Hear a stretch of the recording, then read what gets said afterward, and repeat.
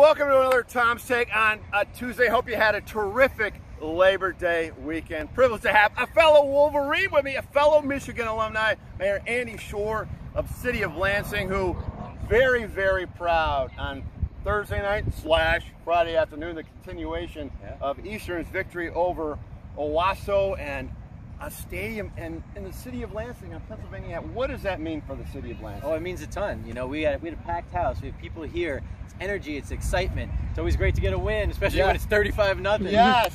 But it's, you know, it was great. This was, you know, I had a chance to be here last night, to be here Friday night, to be here Thursday night, to be here Friday.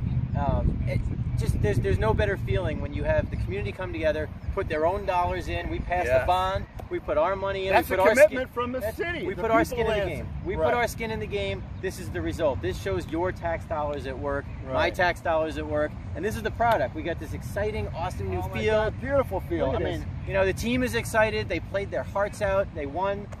This is the energy that we keep talking about. Lansing's time is now, and this is what we get. And I'm a greater Lansing guy. I mean, I was brought up in this town, but I think everybody in the outlying areas benefits what's going on in the middle. The donut, right? The donut hole we talk about. How important is that to you? I've had conversations with friends in DeWitt, friends in Okemos, you know, friends over at Waverly, and they all say that they want a strong Lansing. They want the Lansing football program to be strong. Absolutely. Everybody wants Lansing to be strong. Everybody wins that way, right? Everybody wins. That's right. When Lansing is strong and exciting and vibrant, everybody wins, and that's what we got. See, because I think that's what has gone on in Grand Rapids.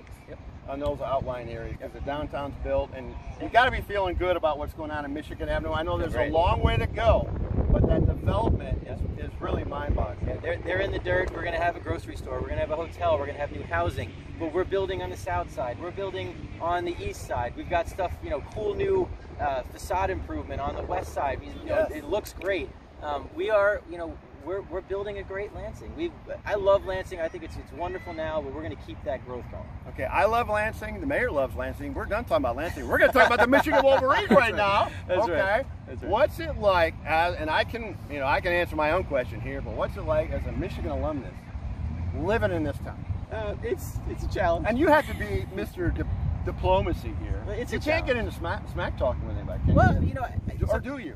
You do. I do sometimes, but I don't really have to, because you know I'm a Wolverine at heart. And I will always cheer for the Wolverines, but I want to see Michigan State do well. You know, they are the local team, the local university. Well, you are a politician. You know, if I lived in Columbus, that would be a challenge. If I lived in Columbus, that would be different. But no, you know, I'm always happy to see Big Ten teams do well in general. It's good for the conference. But I, of course, want to see Michigan beat them all. You were a better man. He's Andy Schor. He's a mayor. He's a Michigan alumni, and he's very proud of the city of Lansing and very proud of the Lansing School District. Obviously, Eastern High School and this great facility, this great event this weekend. We'll talk to you tomorrow on a Wednesday, Tom's Take. Thanks for listening.